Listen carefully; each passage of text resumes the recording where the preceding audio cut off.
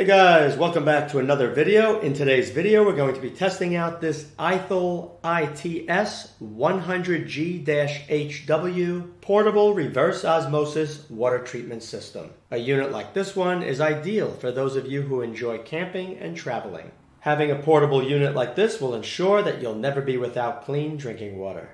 This system was sent to me by the company, but as always, you can expect a fair and honest review. If you decide that you'd like to purchase this unit after watching the video, then be sure to use the supplied 20% off discount code that's shown in the video description area. Okay, let's get started. Everything you see here is included with the unit: USB Type A to Type C charging cable, instruction manual, nice carry pouch for right here, these two connections. This one here gets placed in the water that you want to filter. This gets connected to the unit, which I'll show you in a minute. You have wastewater and purified water, and you also have your RO filter cartridge along with a hybrid filter cartridge. This portable RO unit has an internal 6 amp hour lithium-based rechargeable battery, and I believe it's a 6.4 volt battery. Charges up with no problem using the supplied cord. When you plug this cord in, right over here behind this little cap, you're going to see a red light flashing where it says charge. So the top one is a power indicator, second one down is charging. The light will go steady red when it's fully charged. And keep in mind, you can use a portable power station to charge this, or even a solar panel. Down here is an RO light and a hybrid light. So when the filter's life nears the end, you're going to see either one of these lights activate, indicating that you're going to need to replace the filters. The replacement cost for these filters is between $35 and $40 a piece. The weight of this unit is 6 kilograms or 13 pounds. Once you do have a full charge, you can expect up to 1.2 hours of use from this unit, and you'll be able to purify between 6 and 7 gallons of water. According to the manufacturer, we're going to be taking a look.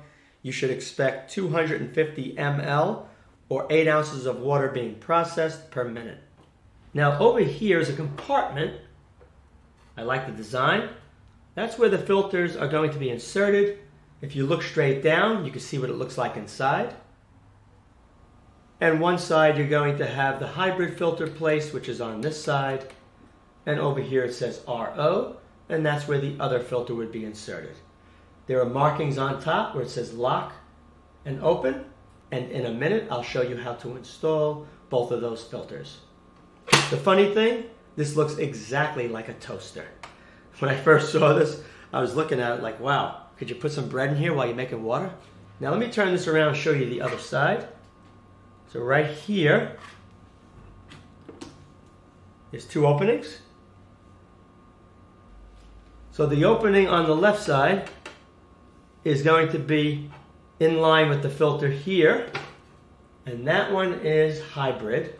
So you're going to be getting wastewater out of this opening, and this side here is RO, so you're going to be getting your purified water out of this opening here. It's got these two little tabs.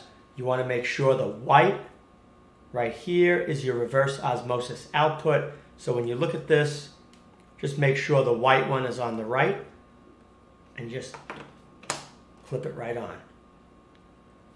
Squeeze it to release. Now let's take a look at the other side of the unit. In case you're wondering, the handle is very good. I noticed if you're going to pick it up like this, it might want to tilt down. So just move your hand forward more and place your thumb on top, and it's easy to lift and it stays perfectly balanced. Now over here is your water inlet, so you would pull this down. This would be submerged in the water that you want to filter. And in the other end, you just simply thread it in. You don't need Teflon tape, just tighten it down securely and you'll have no issues. Now this connection here, the tubing, appears to be all silicone. Now I'm going to show you how to install the filters in the unit. So looking at the RO one, you can see there's an unlock here and lock there. You want to get the RO filter. There's a little arrow right over here. You want to line that up with unlock, push the filter down and rotate it until it lines up with locked. So I'm going to go like this, push down, and then you're going to turn it until it locks. That one's installed. You're going to repeat the process for the hybrid filter. I highly suggest the company includes some silicone grease to place on these O-rings to make installation much easier, as well as removal. So the same thing here. I'm going to grab the arrow, put it to the unlock, and rotate. So both of these are now fully installed. Now I'm going to connect up the hoses to the unit, and then I'm going to take water from my shallow well, and we're going to process it through this machine to make sure it works good.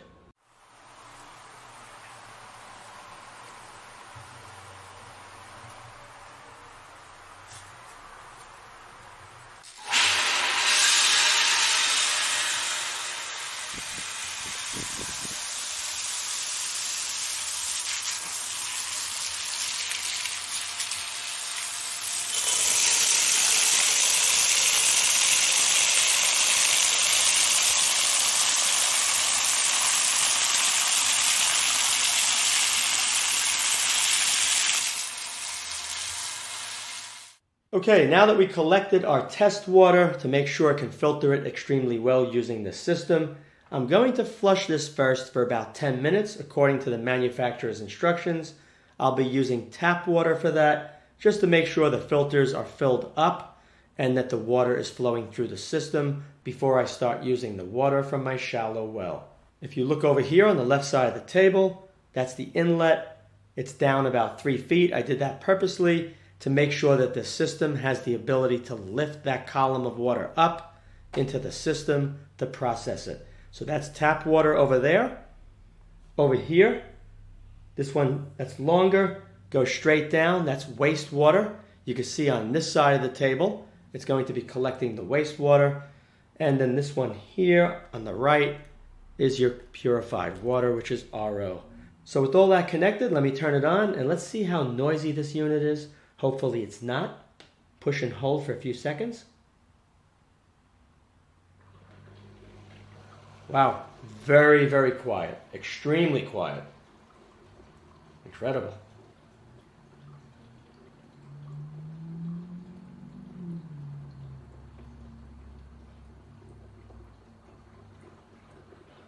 This is going to the collection bowl on the right side of the table.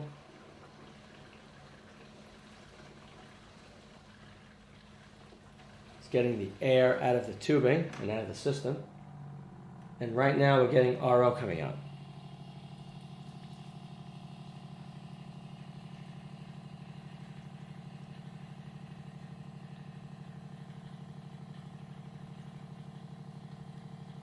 Definitely quiet. The noise picked up just a little bit once it processed through the RO filter. I'm going to let this run for 10 minutes, then I'm going to switch to the dirty water. Okay, the system was run for about 10 minutes. The next thing I want to do is take this and measure 1 cup, 8 ounces, or 250 ml. See how long it takes to get to that point. According to the manufacturer, 1 minute. I'm going to start the count as soon as the water flows into the cup.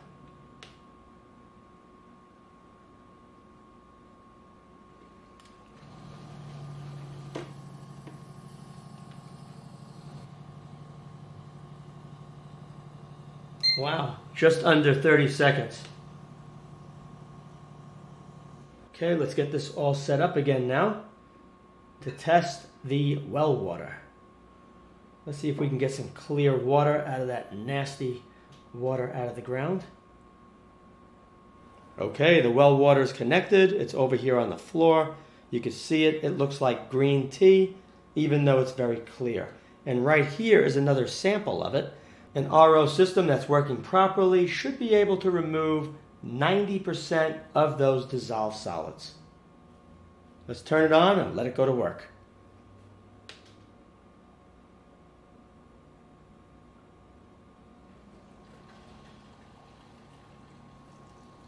Okay, just to prevent my wastewater from overflowing, I shut this off. You can see the water is extremely clear here. What I'd like to do now is take a sample of this water and take a sample of the wastewater and take a sample of that input water, and we're going to compare all three. This is just distilled water here to dip the sensor head in before moving into the next collection area. So let's start with the original again.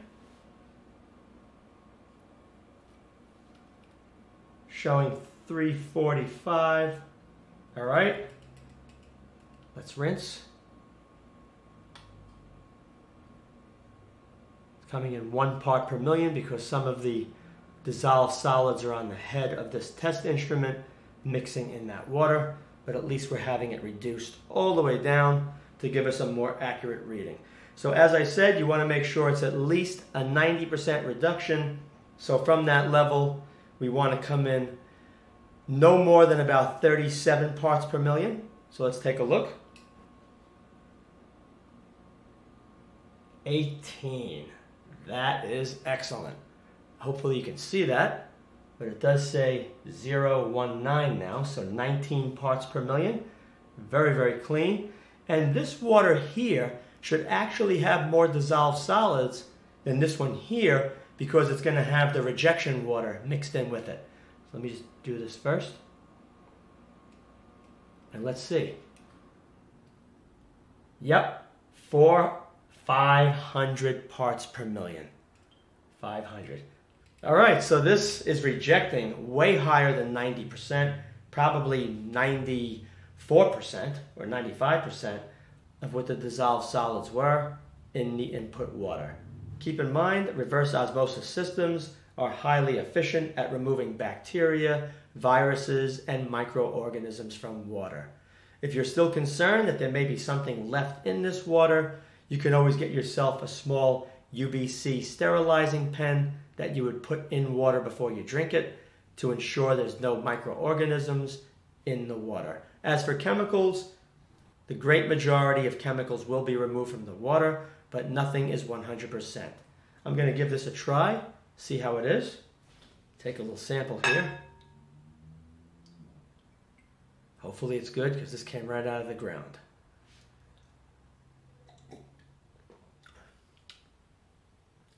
Yeah, it actually tastes very good. Nothing wrong with it. Okay guys, that's it. Big thumbs up for this unit. I hope you enjoyed this video. If you did, be sure to rate, thumbs up, and share. Thanks for watching.